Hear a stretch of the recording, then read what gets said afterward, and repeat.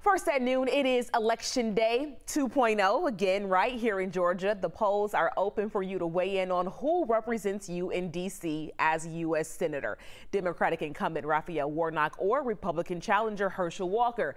This is a critical Senate runoff election with the nation's eyes on Georgia right now. So if Warnock wins, Democrats on Capitol Hill will have majority of 51 senators, putting the party in control of the U.S. Senate. If Walker wins, the Senate will be split 50-50 between Republicans and Democrats.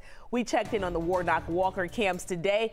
Warnock is in Norcross, where he just launched an election day canvass starting at 11. He says the 51st seat in the Senate matters because it is a Georgia seat, and the race is about who represents you in Georgia. We were also in Marietta this morning, where Herschel Walker hosted a breakfast stop at the Marietta Diner. He says he wants the seat to keep President Biden in check. So here is what you need to know if you were headed out to vote in person this afternoon. Polls are open until 7 tonight. You can check the Secretary of State's website to make sure you know where you can vote, your exact polling place, and also be sure you have a valid photo ID issued by the state or federal government.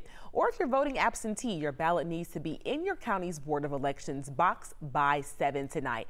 But if you live in Cobb County, listen up. They must be postmarked by tonight, but they will be accepted through Friday.